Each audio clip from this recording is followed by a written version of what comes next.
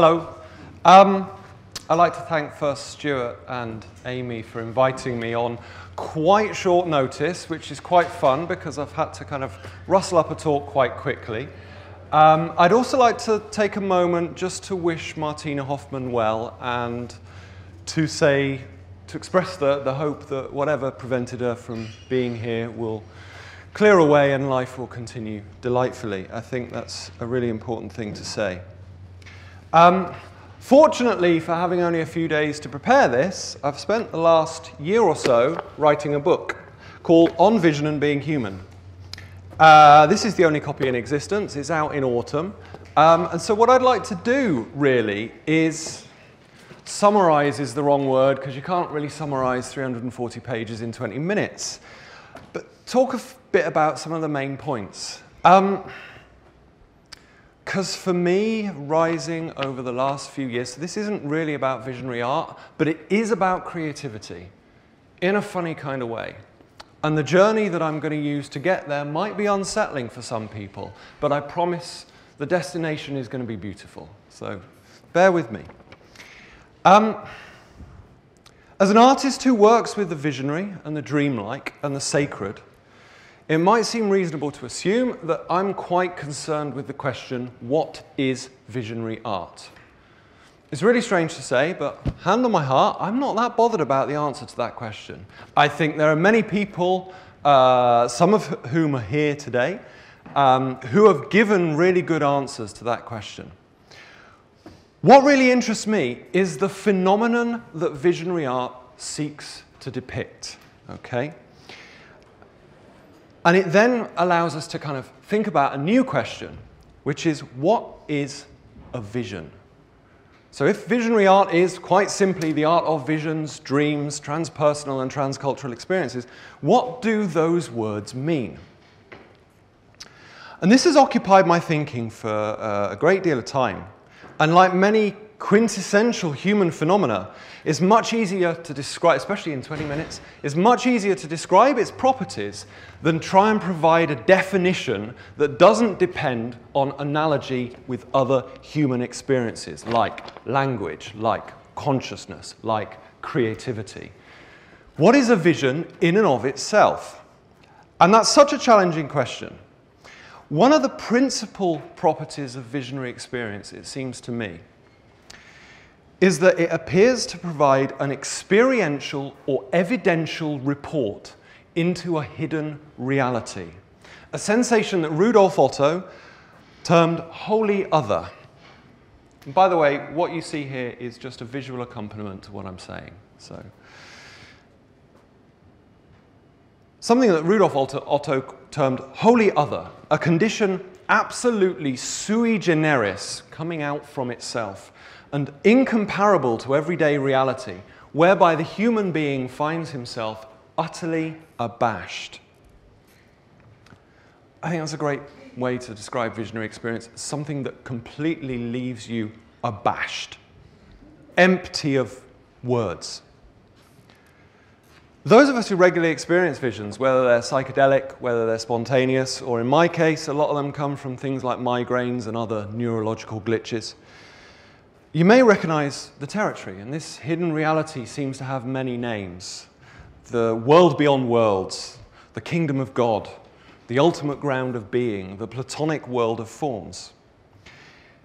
It is wholly unlike the real world of the everyday, and it's very often hyper-real. I think we can all resonate with that kind of description.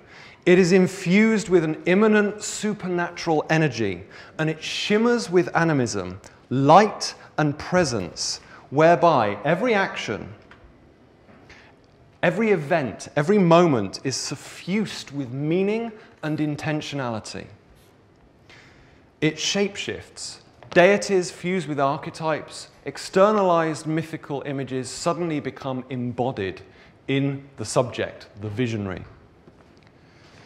These attributes of otherness and of coming from a hidden reality, from animism, of supernatural power and intentionality, are ubiquitous enough in visionary experiences to constitute essential aspects. But each one of them is problematic in the 21st century in one form or another. This is where it starts to get uncomfortable, because this is what I call the visionary elephant in the room. It's the thing that I see, and it seems to me that perhaps other people are seeing it, but we're not giving word to it in the way perhaps might clarify some of the problems. Now, my academic background originally, long before I became an artist, was quantum mechanics. So I've done the maths, I've done the experiments, and let me tell you something. The popular view of quantum mechanics is not what you think it is. It's actually much, much, much stranger, much more unsettling for the human psyche. In my book, I call it maddening. And it is this: there is an objective reality. It is the real world, for want of a better word. But that objectivity is not fundamental. It's a surface feature, it's emergent, and arising from a morass of non-conscious quantum interactions. Those quantum interactions are themselves based on no essence, no fundamental nature. It's founded upon indeterminacy, a lack of what is called realism, and no a priori foundational characteristic. There is a void under reality, and its nature is completely absent. So as humans, we go, well, an electron is both a wave and a particle, but which one is it really? Underneath. It's got to be something secretly, hasn't it? It's not either of those things. And the human psyche just goes, no. It's not either of those things. And it's not anything other than those things. This is not very amenable as a picture of reality to this visionary idea of hidden realities. Modern evidential inquiry has also found no real sign of deity and no sense of a supernatural energy within the universe. And so we start talking about non-materiality. But there seems to be no Shakti or Kundalini, no mana or Om, as the Bushmen say. What then is to be done with this situation? This is a real problem for 21st century humanity, because on the one hand we've got science, which we can't really deny. We can modify and we can look at it in different ways. But we've also got our experience, which we also cannot deny. And in the past century or so, two dominant paradigms, I think, have presented themselves as a solution to the issue. And they're both kind of unsatisfactory. The first is dismissal. A rational dismissal. Visionary experience, along with deities and all notions of supernatural energy, animism, and cosmic intentionality, are to be rejected as irrational, meaningless, generally delusional, and anathema to a proper 21st century consideration of the human.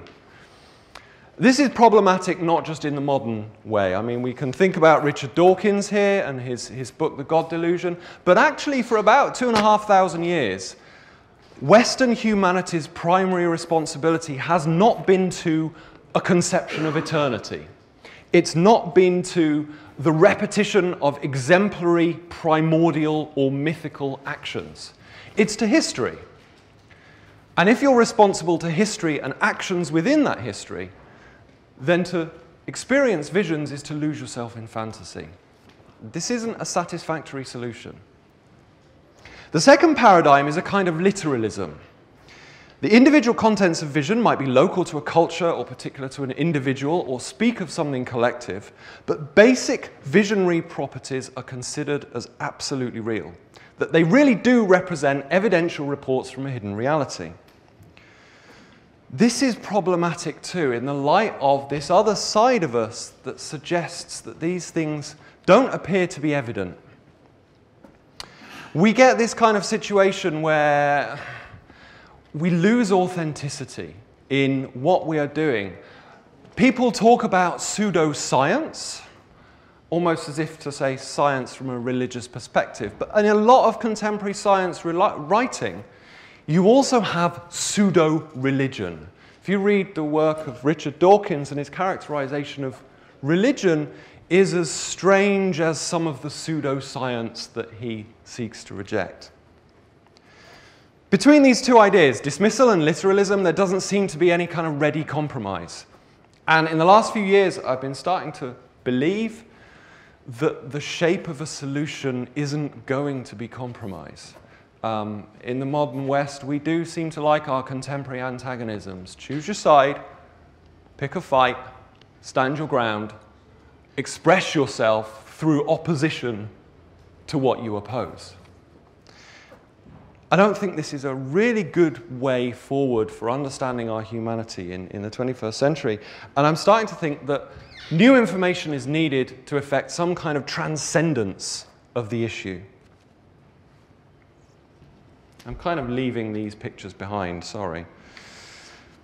There is one facet of human behavior which I believe has precisely this property of this strange 21st century transcendence. And it is symbolic cognition. It's a thing from anthropology or maybe evolutionary psychology. And these fields notice that as soon as humans appear on the scene, as soon as kind of in the middle Stone Age of Africa, we appear on the scenes, we start doing some really strange things that have nothing to do with functional actions. We make these hand axes that are like 30 centimeters tall. They're just not big enough. They're just too big for practical use. Until about 10,000 years ago, we seem to have an almost pathological obsession with red ochre, which is a substance that has no functional use. It's purely symbolic and appears to have been used mostly for body painting. Why would a particularly intelligent primate be interested in painting its body? What's behind that? At length, we begin to create geometric designs in body paint and on the ochre itself. And handprints on rock surfaces seem to express a desire in Paleolithic art to make contact and be intimate with something unseen, which is understood to be beyond the rock surface. Kind of getting onto kind of hidden reality. Now, symbolic culture has been termed by Chris Knight as an environment of objective facts whose existence depends entirely on subjective belief. This is one of those statements for me that takes a lot of unpacking, and it communicates kind of deeply, not with a rational image of the human or an experiential image of the human, but just really about the paradox of what it is to be alive as one of us. It's also been called an unseen world of reference, and I tend to call it the art of seeing something unreal, or collectively unreal, towards a deeper truth. And that, for me, is a paradox upon paradoxes, but it's kind of who we are as a human being. And it's both automatic and volitional. And symbolic cognition is specifically, we talk about language and culture and tool use as what separates from the animals. If there's anything that does separate us from the animals and from previous species of humans like Neanderthals, it is symbolic cognition. It is the capacity to think of something unreal, collectively share it, to the point where we all kind of capture an image. And the best example I can think of that is unicorn. And I've just put an image in all of your heads there that's going to be very, very specific. But have you ever, whilst awake, seen a unicorn with your eyes? You may have seen it on TV, or in a painting, or in dreams and visions. But that white horse in a forest with a horn, you seen a wild one? So that's a kind of interesting thing for me. Now, symbolic cognition appears to be founded principally on the prefrontal cortex, right here. There's a reason we humans have got a nice high forehead. This cortex mediates our ability to plan, conceptualize, symbolize, and form abstract ideas. It also controls physiological drives and turns basic feelings into complex emotions. And quite strangely, it's only been around for about 250,000 years, this prefrontal cortex, but in that time, it sent out connections across the whole of the brain, to the point where we've got a kind of top-down processing of our cognition that favors symbolic functions over most other things. Now, this top-down approach is not just seen in the individual, in our neurology, but in society too. And symbolic culture and constructs are reified very often through ritual and collective action, which generates trust. Trust is really important in humanity because primates are Machiavellian. Means that very often their intelligence is very much about what I can get out of the situation for myself.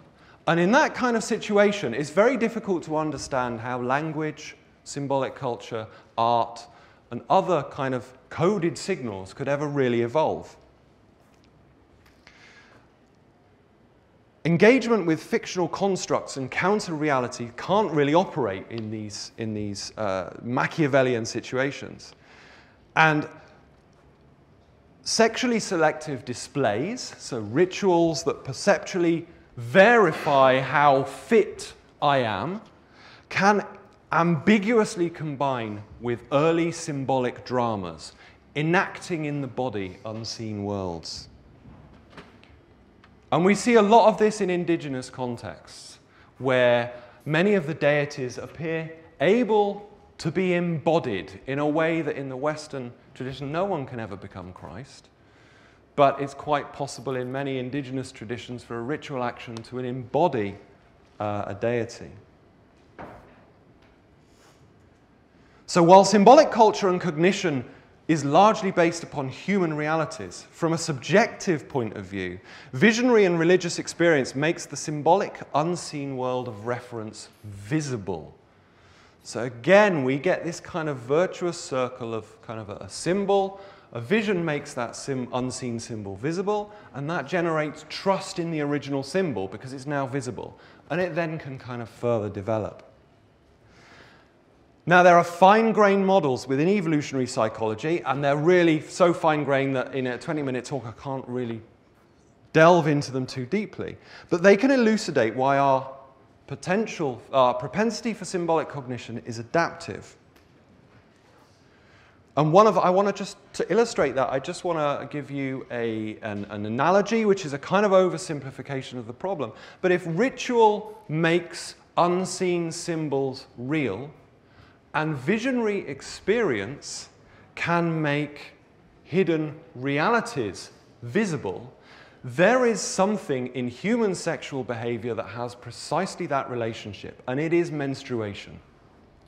Menstruation, actually human female reproductive behavior in a primate context is really quite strange in that there are no signals of fertility at all. No signals of estrus or anything. If you watch chimpanzees, when a chimpanzee female comes into estrus, it's a major event for her body, and everyone in the troop knows about it. This is concealed to such an extent in human beings that menstruation, which kind of signals that somewhere soon fertility might just happen, fertility is made visible, and unseen fertility is made visible through menstruation. So what I'm doing here is I'm throwing open an image of humanity which is much wider than one that psychedelic consciousness might imply. What I'm trying to understand here through the realm of symbolic cognition is a much more holistic image of the human, whereby visionary experience could possibly depend or have its origin in reproductive behaviors. Thank you. Another really interesting one is that for language to evolve, we need the whites of our eyes. I don't have time to go into that, but it's a really counterintuitive situation. The whites of your eyes allow you to see where I'm looking, which engenders trust. Language is fundamentally about trust. So there are wider issues to understand about visionary experience than just what it is, or what our cognition is, or how consciousness operates. It communicates with our sexual behavior as humans. What does all this mean for us in the 21st century? I mean, I've really only listed stuff rather than going into any detail, but collective unrealities and expectations of hidden worlds and things making visible things making hidden things appear, appears to be something that operates on every level of the human being. Neurology, culture, language as an unseen world of reference, reproductive behaviors. The unfolding of unseen worlds of reference can also be seen in language, and the drive to express them in artistic, embodied, and dramatic form is ubiquitous across humanity. I think the evidence suggests that vision does not provide an evidential report into a hidden reality. Not a literal one, anyway. But that does not necessitate a strict cult of reason in which it must be dismissed as unreal or irrational. The prefrontal cortex appears to transcend this modern artificial boundary of reason and unreason, since both the scientific method and the visionary approach to living both deeply benefit from the stuff that the prefrontal cortex does. It's the method by which scientific theses are brought into conception, and the driving force behind the pervasive sense of meaning and intentionality in visionary experience. And for many visionaries, that same intentionality projected out into the world in our daily lives. Unreality operates at every level of the human being, and I think to come to terms with ourselves as holistically and with genuine wellness of mind and body and of spirit, however you conceive that to be, these subjectively collective fictions, these paradoxes, need to be integrated into our self-understanding. Visionary artists are well placed to effect this kind of integration in a realm where fact, non-fact, or belief and non-belief are less useful than dynamics of relevance, of experience, of imagination, and of creativity. I'm talking here about cognitive fluidity. The ability to be and think and believe and embody and live more than one thing at the same time. Humans are flexibly intelligent, and to be honest, literalism and dismissal do not answer to the full capacity of that flexible intelligence. My rising feeling over the past few years has been that we are now in a position in the early 21st century to creatively center all of these magical hidden worlds, unrealities, and shimmering animisms upon ourselves in a movement away from that otherness that Rudolf Otto talked about, this visionary otherness, into a kind of sacred intimacy. Hidden worlds within us, in which we can delight in a deeper and more holistic image of an evidentially inquiring, symbolically perceiving, materialistic but otherworldly, paradoxical and experiential, sacred human being. Thank you very much.